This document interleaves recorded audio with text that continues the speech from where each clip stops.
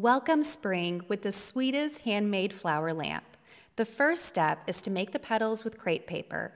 I created 2 different petal shapes with 2 different petal colors. Then used Beacon's glue to secure a thin wire down the middle. I used Beacon's 3-in-1 for this step because it dries quickly and cleans up so easily. Next, create the petal shape by pulling the top part of the petal. Lastly, use Beacon's multi-grip to attach the petals directly to the lampshade. Multi-grip was great for this because it is very strong and it dries very clear. Attach and overlap the petals around the lampshade, finish with a leaf, then fluff up the flower and enjoy.